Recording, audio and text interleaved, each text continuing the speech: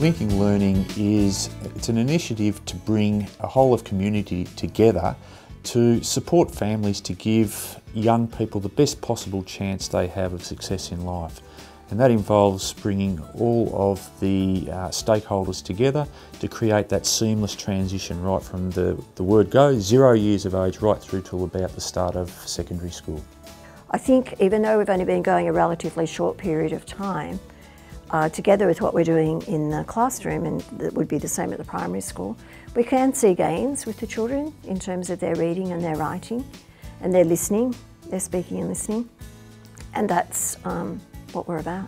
When a child is born, they're given a bag of books and other literacy resources, and the workers then provide some instruction to the young parents on how to deliver that program. So in a couple of our centres, what we're going to do is once a month we're going to have a Let's Read Day. So like at Hopeton, the librarian from the high school is going to come to our playgroup and do Let's Read.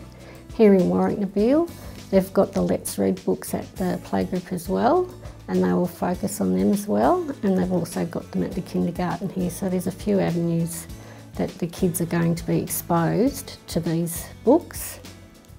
10 times a day she'll bring me a book and she'll say, book, book. And we will sit down and read the book over and over and over, and I'll have to tell her a different book so that she'll hop down and go and get a different book. We were trying to think of how can we get community members involved in supporting our local primary schools in reading to and building the level of literacy in young people who need it.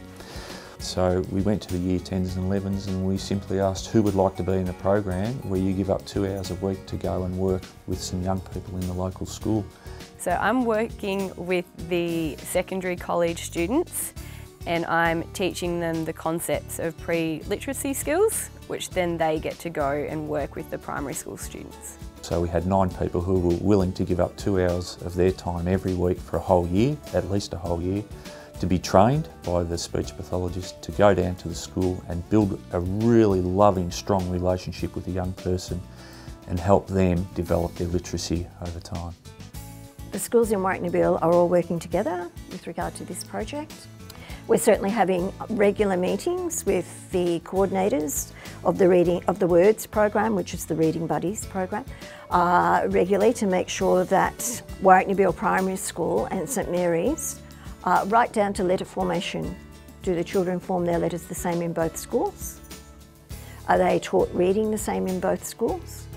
So that we're all in sync, and the reading buddies who are going to the primary school, for example, and the reading buddies who are coming here are prepared in the same way. We read through the books, we go through sounds and letters and all that, and then we look a bit deeper into the stories. We analyse the pictures, we have a talk about what we see in them, what we think might happen in the story. All about thinking a bit deeper into the books I like.